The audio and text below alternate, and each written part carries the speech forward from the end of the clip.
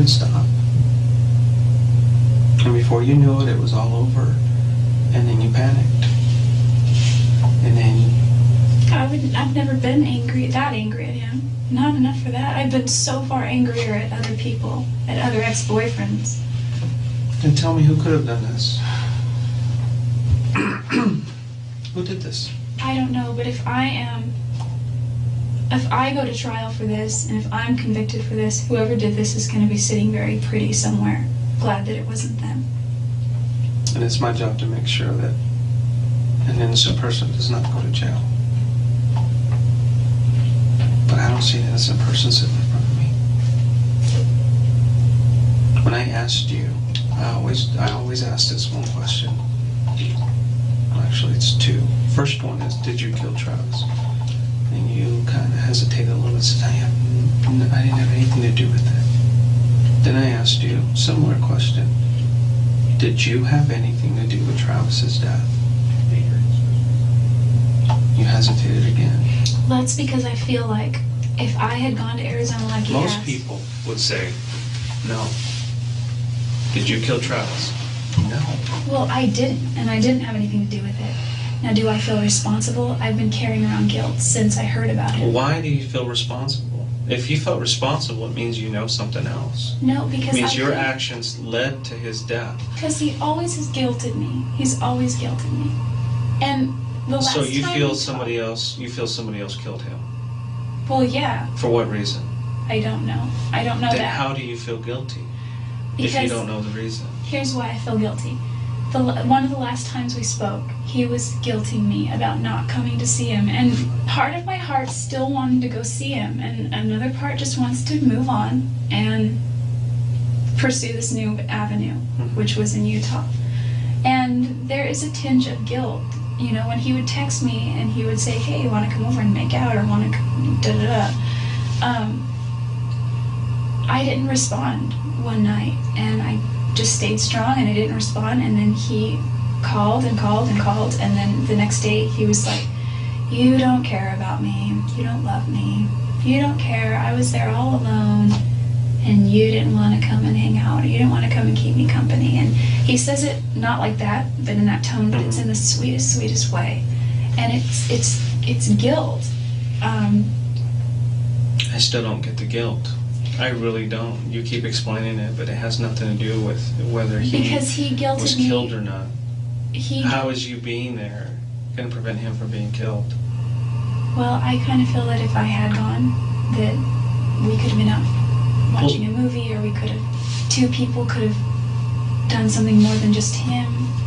I just feel like if there was some way that I could have prevented it, there's some way that I could have done something to stop it. And I told that to a few people, and they're like, well, you might have been killed too.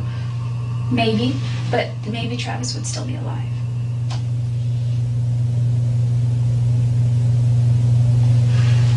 Travis has done a lot for me, and I wouldn't hurt him. He introduced the gospel to me. Well, I have proof that says otherwise, Jodie. I can't deny that. I can't deny that proof.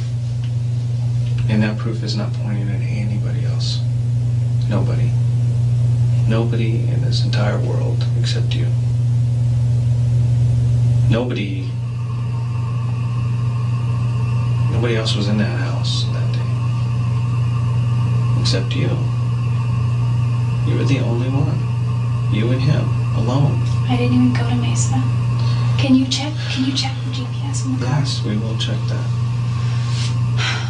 If it's, and if that comes back and I've looked at the map, and the way that you're saying you traveled, there is no way. When the last road trip Travis and I went on, we drove to Utah. We drove to Oklahoma City from Mesa, and one of our stops on the way was Roswell. He drove all night, and I slept. And then after Roswell Museum, it was my turn to drive. And he's like, just get on this and drive 98-point-something miles, and then we should be there. So I got on the road, and I drove 98.6 or 2 or whatever miles it was. And I woke him up, and I said, I don't think we're here. And he woke up and looked around, and it was just like rolling fields forever. And I drove completely in the wrong direction. And I'm not saying I don't know, I'm just saying, I have a poor sense of direction. I got totally lost. I know maybe that's just bad luck. I got totally lost. So even if you got totally lost, it doesn't explain all that time. It does not. I mean, if you went 4 hours here, 5 hours in the wrong direction, it still would Well, not at explain one point that I time. wasn't going anywhere because I ran out of gas. I was totally stranded.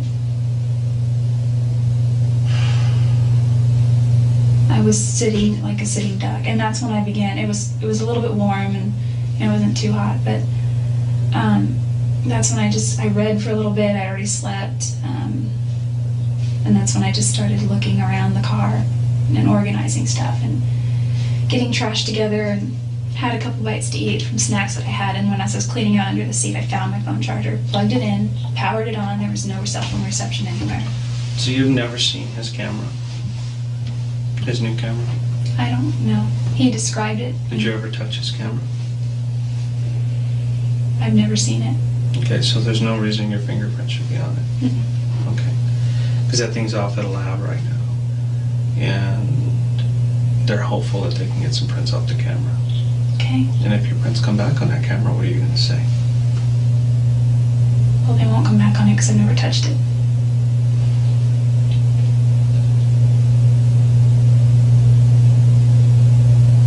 That you still can't explain the rest of this stuff. I honestly can't explain the pictures. The other stuff, or the palm print. The other stuff I can explain. No, you can't explain the blood either. Because that blood is in blood. I mean, it's part of the print. Unless you cut yourself at the beginning of the year and left your palm print in blood, and it stayed there until he was killed. I cut myself. It wasn't the beginning of the year. It was before convention. No, you can't explain it. I'd have to say early March. That palm print is there in blood, partially yours and partially his. Is it possible that there's just like any other way in the universe that could have gotten there? Possible. Probable is the question you need to ask. Probable is absolutely not probable. I understand that, but it is possible. Anything is possible.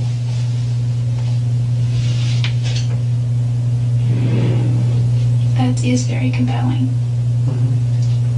That's why I'm here. That's why I traveled here. Because I came here to arrest you. And get an explanation from you. That's the second reason. And since you're not giving me an explanation, I guess we'll just continue with the I just have first no reason. reason to hurt Travis. You do have a reason to hurt Travis. What would my reason possibly be? There's a whole history of you two.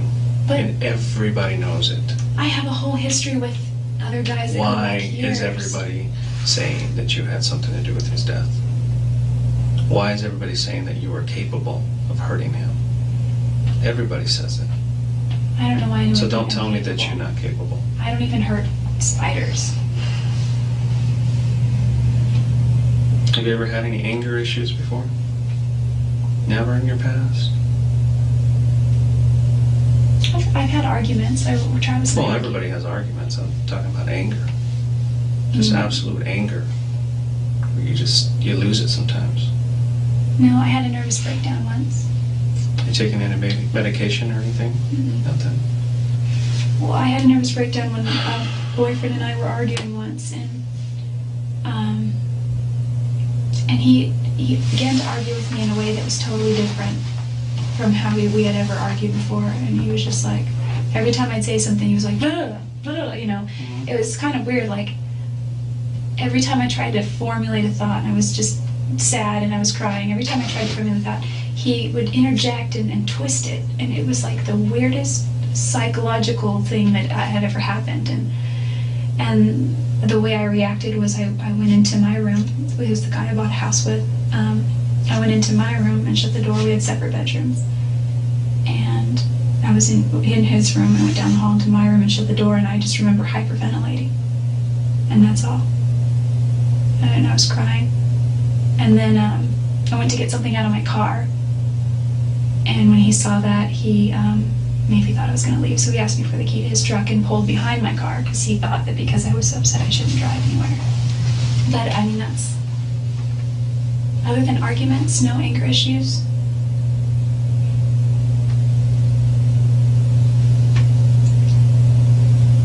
That I can remember. Oh, I kicked a dog once. I was a freshman in high school, and I love animals. And we had this dog, his name was Doggy Boy, and my parents, until this dog that they have now, have never been able to, and I don't mean just them, we as a family have never been able to care for a dog properly as far as give it attention and take it for walks and be consistent. So this dog stayed in the backyard a lot, and he stayed tied up on, in the shade with plenty of, leeway. At one point, though, he was untied, and I took the trash out, and this is when my little brother and sister were still in diapers, and he tore this, it was a diaper trash, and he tore diapers all over the yard. And of course I had to clean it up, and when diapers get wet, and they're like this jelly, spongy, weird stuff, and I got mad, and I just kicked him with my right foot, and he just moved a few feet, and he didn't yelp or anything, but he ran away, and I never saw him again after that. And I mean, that's probably an anger issue, I guess. But well, one time kicking a dog is not an anger issue. It changed my world as far as animal treatment goes, because I've never seen him since. And I need to apologize for that to him. I know it sounds weird, my relationship with animals. It's kind of like they're like people too, they have souls. What you need to do is you need to apologize to Travis. But you just refuse. Yeah, I can't help you anymore if you're not gonna help yourself. You asked I me really prior. can't. I can't, Jody. You can keep talking till you're blue in the face.